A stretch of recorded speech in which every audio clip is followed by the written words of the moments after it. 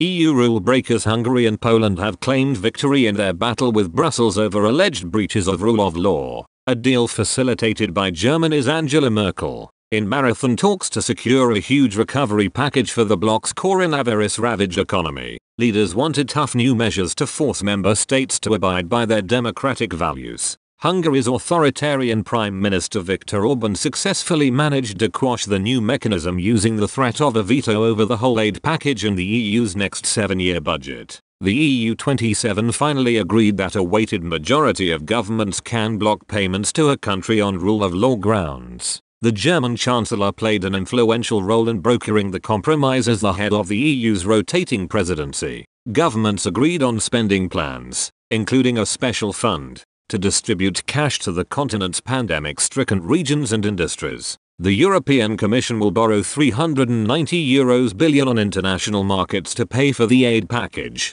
which will be jointly repaid. Speaking after the deal was struck this morning, Mr. Orban said, "Figures are important of course, but we're proud nations. Pride is as important or even more." Prior to the negotiations or even during the negotiations there were some attempts to, I can't say humiliate, but at least educate us about our rule of law. And we didn't just manage to get a big package of money, but we defended the pride of our nations. The strongman said he had made clear it's not acceptable that anybody, especially those who inherited the rule of law, criticized us, the freedom fighters, who came from the difficult field of communist times. The European Commission has opened Article 7 procedures against both Budapest and Warsaw. If the investigation finds clear rule of law breaches, the rogue capital could lose their EU voting rights. During the fraud talks, which started on Friday morning, German Chancellor Angela Merkel is understood to have offered Mr. Orban help in resolving his investigation.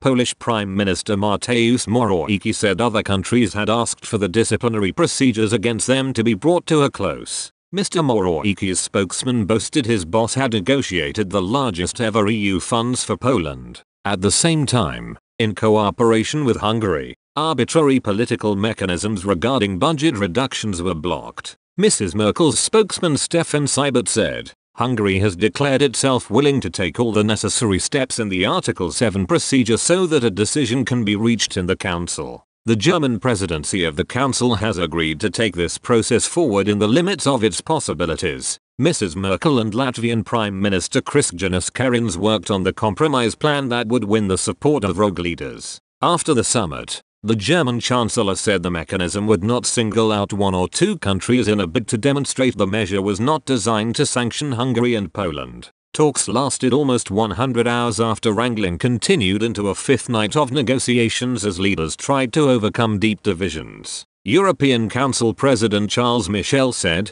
"These were of course difficult negotiations in very difficult times for all Europeans. We have demonstrated that the magic of the European project works, but the acrimony is expected to remain after France and Germany both threatened to walk out of the talks unless they got their way." Dutch Prime Minister Mark Rutte felt the brunt of their anger for attempting to limit the original proposals to distribute €500 billion in grants. He eventually left Brussels victorious, having retained the budget rebate system secured by Margaret Thatcher at an EU summit in 1984.